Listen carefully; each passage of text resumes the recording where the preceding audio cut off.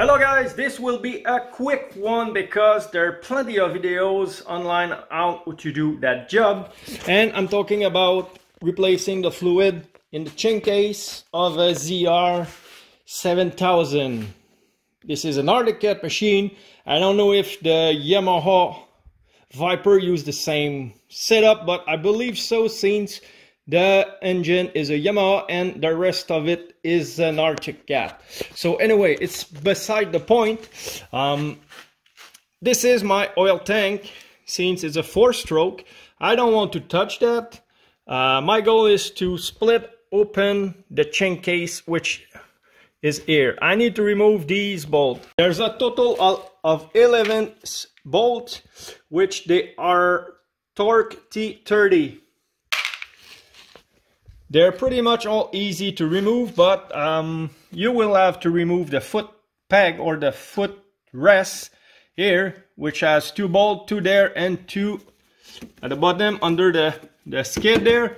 And it's easier to remove the screw here as well, so you can move the plastic and therefore pull on all this thing here, the oil tank and this side of the chain case.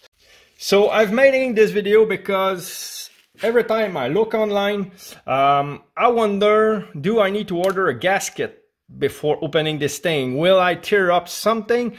And now I know, because the first time I'm doing it. I don't know if you will be able to see, but it's only an O-ring all around it. So if you be careful not to damage it, there's no problem. You don't need to order a gasket when you do this job. So the rest of the job is pretty simple. You crack it open, you let it drip, make sure there's no damage in there, close it up, fill it up with oil.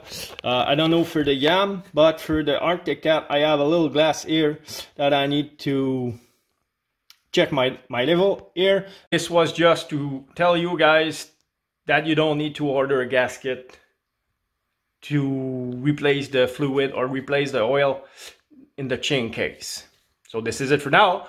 Please don't forget to subscribe to my channel and hit the notification bell so you'll be notified as soon as I will release another video. So on this, I wish everybody a great day and see you later. Bye.